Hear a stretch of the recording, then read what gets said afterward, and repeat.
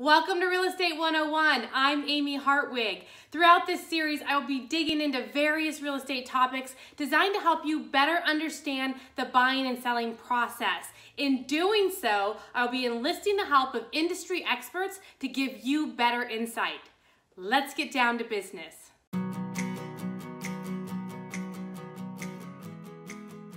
Hi everyone, Amy Hartwig here with Real Estate 101, and today we're talking with Janette Tims of Western Title and Escrow here in Eugene, and we're going to be talking a little bit about the escrow process, what it looks like, and what you can expect as you move through that process.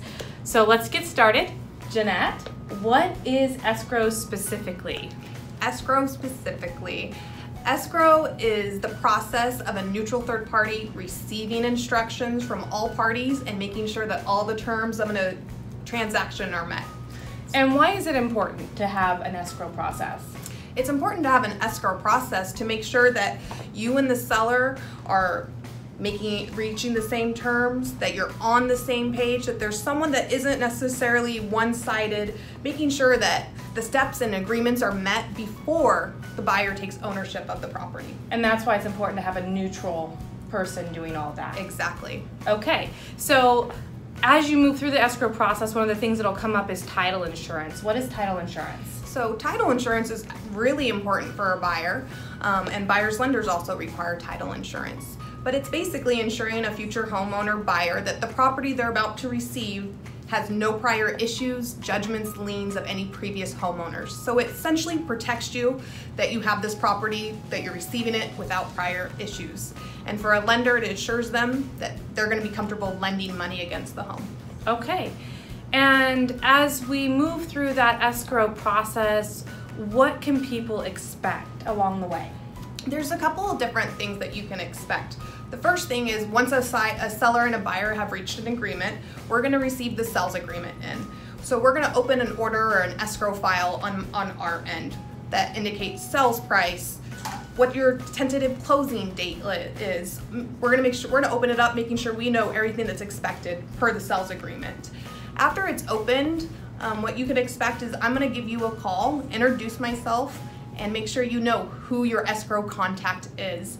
And in the meantime, what's going to be happening on the title side of things is that our title department is going to start their process of researching the property.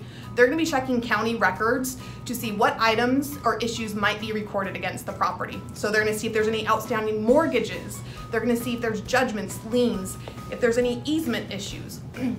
Once title's done with their research of the property, what's produced is called a preliminary title report.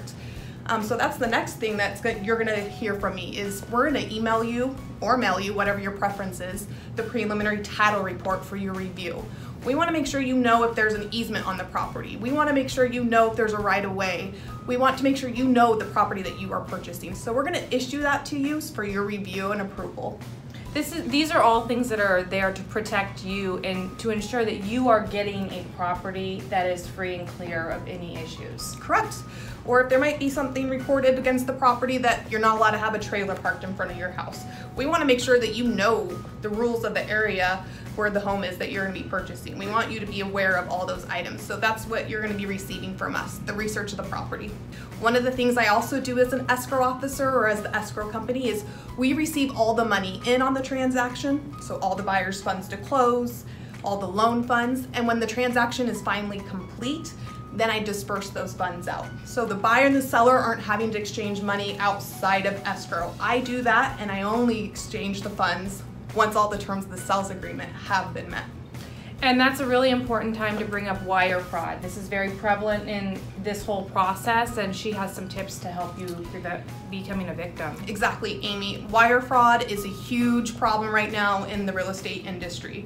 Buyers are the #1 targets. So never follow just an email or phone call that comes in telling you to wire money. If you're close in the area of where your escrow is being handled, take a cashier's check in rather than wiring. But if you need to wire, the main thing is call your escrow company to confirm their wire instructions. You need to be the one to make the call directly to them so you know you're talking to the correct people. Fraudsters are really, they're getting tricky. they're smart. They've figured out how to get money from people, and they're very good at what they do. So the main thing I can say is just be extra cautious. If someone's calling you or someone's emailing you trying to tell you to wire money, stop, maybe listen, let them finish, but then I would take the initiative to call me directly, the escrow company directly, and to confirm those wire instructions.